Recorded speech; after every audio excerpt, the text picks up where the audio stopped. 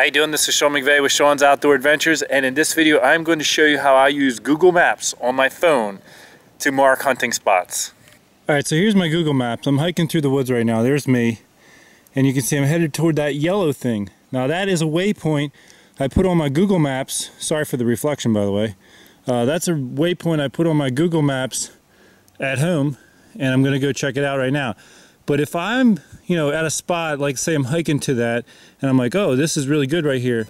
Let me show you how I handle that. I'm zooming in by tapping, and now I got that blue circle is showing me the accuracy range. So I am somewhere in this blue circle. It just can't tell exactly where. So I zoom in pretty far, and then I hold down on the spot. Now you click down here, and I'm going to hit save. And I'm going to hit this little star guy right here, and that's going to drop a little star right there. So now if this was a really good spot that I found while I was headed to the one I marked at home, boom, I just marked it. But this is actually not a good place. So what I'm going to do is going to come in here and click on that, and I'm going to uncheck my little star, and it's going to make that star go away. I just wanted to show you what I would do if it was a good spot. Now I'm going to zoom back out and keep heading to that waypoint that I have in here to see how good it looks on the ground. By the way, if you really get into this map reading, I just started a brand new channel called the Map Reading Challenge. I'll put a link to that channel in the description section of this video. All right, I am now just north of that point that I put on here, and there's a little opening here. This could have been a landing for logging at one point in time. It's a very rocky area, and I just want to show you what I would normally do in this situation is I would click over to the aerial photo. However, in this situation, I don't have good enough cell phone service to load the data. And so what you do is right now you click on that and hit this satellite imagery, and it'll convert over. I mean, it's trying to do that, but it just doesn't have enough coverage to do it. So I'm just going to leave it on terrain since that's already kind of loaded in there. That is basically how I use the Google Maps in the field. Now let me go back to the house and show you how this data translates right into my Google account. So when I pull it up on my computer, I can manipulate it, I can add points, I can delete points, things like that. And that's why I like using Google Maps as opposed to a lot of the different types of apps that you can get. It's just real easy for me to have it on any device automatically right there. Okay, I am now back at my house, and I'm just going to go on to an area of Allegheny National Forest because I don't want to give away the exact hunting spot where I just was at in case I need to go there this year. But Allegheny National Forest is a very big chunk of land, and we're going to take a look at that. If you want to pull it up on Google Maps, I'm right near James City is just to the side of this area here. So I want to zoom in on my computer with this camera here. Alright, so there's my computer. Here is my handheld phone, I should say.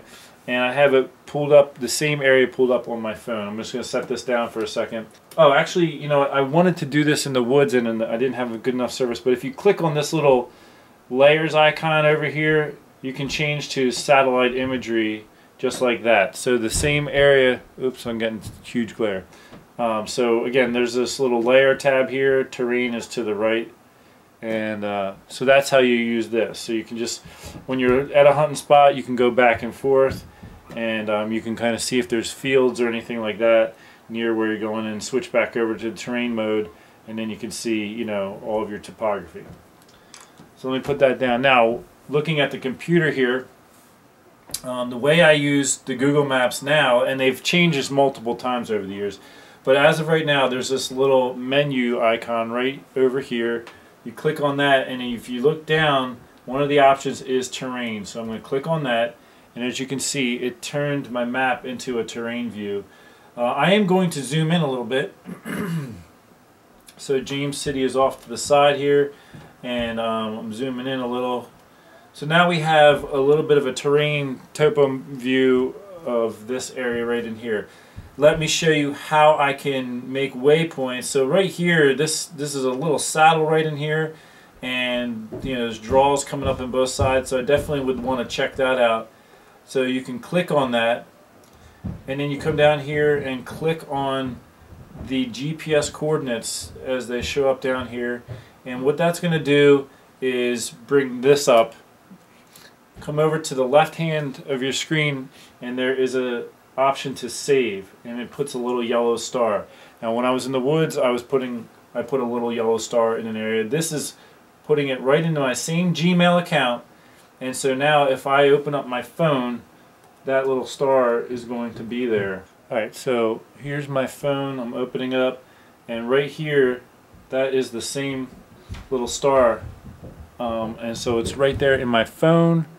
Let's see if you can, it's kind of not, there you go. So there you have it. So that is, I mean, to me that is great to be able to put it on your computer, and now it's in your phone. So now you can look at your hunting spot before you even go. You can mark all of your spots before you even go. Let's say from there I want to, no, I don't want to check that. I want to go right over to here. Let's say I want to go check this next.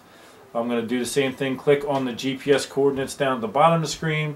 It zooms in a little bit. I come over here, click on save, and now it's putting another waypoint. And actually, now that I'm zoomed in, I can see there is some form of an old trail, maybe even a logging road right coming through here.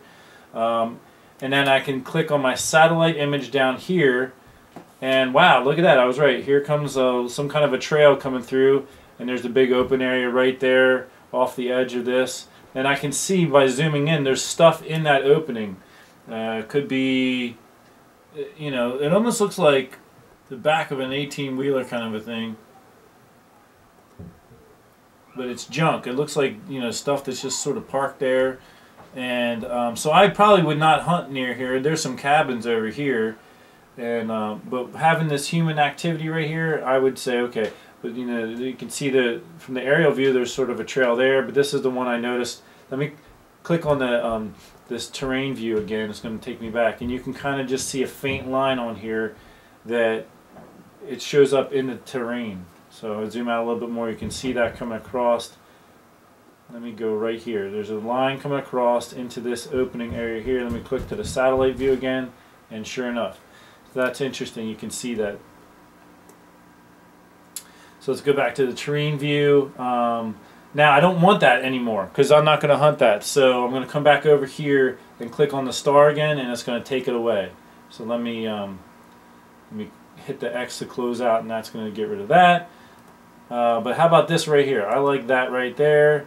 I'm going to put a waypoint right there and star right here. Let's click over to the satellite imagery real quick. Yeah, that's actually, interestingly enough, there is some form of a trail going right through there as well. Right dead center where I just put that point. Let me zoom in. That's one of the drawbacks too. Sometimes from a topographic standpoint, the best possible spot for deer movement is also where they put roads, because sometimes it's the best place for a road. So anyway, there you have it. That is how I use Google Maps on my phone. I can put a waypoint in my phone, come home, and it's already on my computer, and vice versa. I can load up a bunch of points on here, and then I can drive out to Allegheny National Forest and go walk around the woods to those points. Now, the only thing I will caution you is if the area where I'm putting these points does not have any form of cell phone service, I might have some issues. You might need to preload or download the maps for that area in order for you to, you know, be able to use the GPS in your phone while in that area. So don't rely on cell phone coverage unless you know it's definitely going to be there. So I hope this is interest you and give you some things to work on and think about. I am offering classes now through my website, Sean'sOutdoorAdventures.com. I offer classes on how to read topographic maps and aerial photos. I go through sessions on that, and there's also ways for people to get personalized map reading for their hunting area. I can give them insight on that. So make sure you visit Sean'sOutdoorAdventures.com. On the store page, I'll have an option there for classes. So I hope to see some of you there. Until then, take care and God bless.